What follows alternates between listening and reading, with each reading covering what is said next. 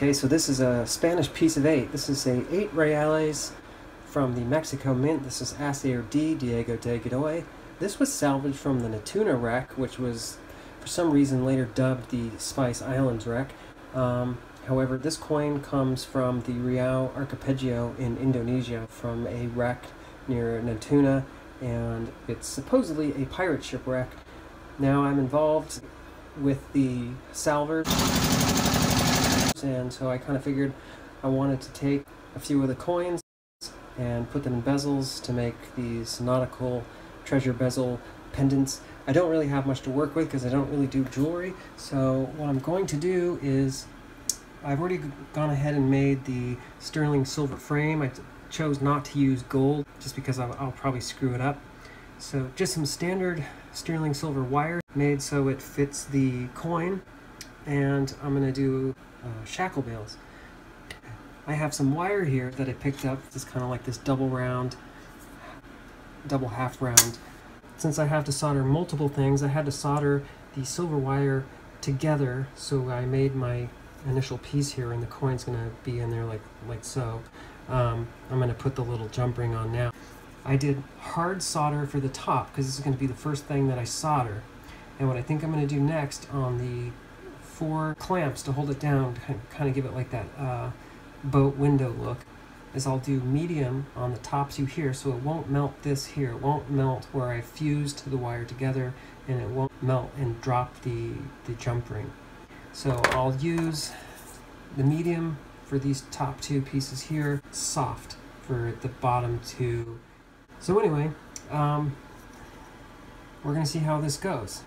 So torch-wise, what I'm using is a Burns-O-Matic. It's a pin torch. Works really nice. I think I got this at like swap meet for $2-3. I'm going to be using this to put that little donut on. I got the little donut soldered on there. It doesn't look so good right now. I need to take it over to the bench and do some filing and whatnot. And really, that's the donut part itself is not going to be visible. We're going to have, like I said, a shackle bale that is going to go here. Now that I look at this smaller wire, I'm thinking I'm going to go with this. These top 2 will be medium, medium, soft, soft. That way nothing falls apart, the soldering. And what I'll do on the top 2 is likely clamp them down most of the way, and the bottom 2 I'm going to leave a bit open so the coin can fit in and I can close them down with a pair of pliers. I don't want to harm this coin in any way. I cleaned this coin myself via electrolysis. This thing was completely encrusted, like a concretion of silver sulfite, coral, and all sorts of gook. So that's part of why it's kind of neat to frame this particular piece. Sadly, I didn't find it, but I helped back the person that did, so that's just as good. I'm starting on the prongs for the bezel. What I did was lay this across like this so I could mark where the clamps / prongs would meet up on either side. I wanted them to be directly across from each other. I also wanted them to kind of go across from each other following the cross on the actual coin. I just take like the tiniest bit of this sticking out of these pliers, and then I just twist it, and once I have this here, I'm going to cut that directly across so it matches on either side. I make 4 of these total, 2 closed, and then 2 kind of in an L shape where they're open, so I can slide the coin in and then take those last 2, clamp them down.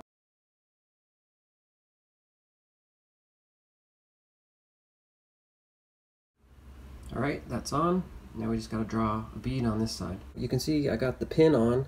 I went ahead and redid the front of this pin because I didn't really like the way it looked. It wasn't big enough for me, didn't really stand out, and it also had some pitting in it. When I drew this one, it came in a little short, so I had to also shorten it down, so I took that opportunity basically to fix this one. I really love this design. I like the way it looks. It's not gonna come off. You'd have to cut this to take this bail off. And I really like that because it means that this pendant will not fall off. The clamps, just gonna mark where these go. I'm gonna solder these 2 on first with the medium solder, and then the 2 lower ones, we're gonna open these up into an L shape. The clamps are all on. They're just not pushed down secure yet, but we have a piece that's like 90% finished. Now it's just the finishing touches, and that's it. That's how you make a nautical bezel for a Spanish colonial piece of 8. The frame's done.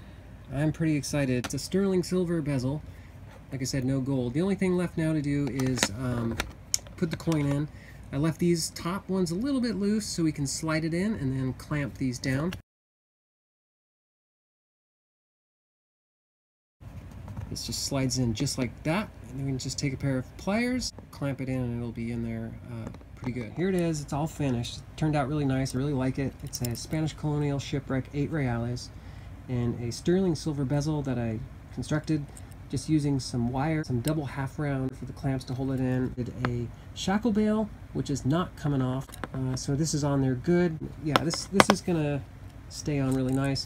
These are all nice and flush with the coin, so these aren't going to snag on your clothes or anything like that. It turned out pretty nice. I'm happy with it. I just wanted to see if I could do this. I think it turned out all right, so I'll probably do another one. If you've made something like this and you've got any tips and I'll have a video, why don't you leave a comment down below so I can check it out. I'd like to see how other people have done it. Again, this is from the Nautical, which is from the Riau Archipelago in Indonesia. The Shipwreck, we believe, is from 1628. Maybe 1629, since none of the coins date past 1628. I'll get more into the coins and stuff, I think, in another video, but yeah, I just wanted to do a little bench jewelry project, and this is what it was, so that's it.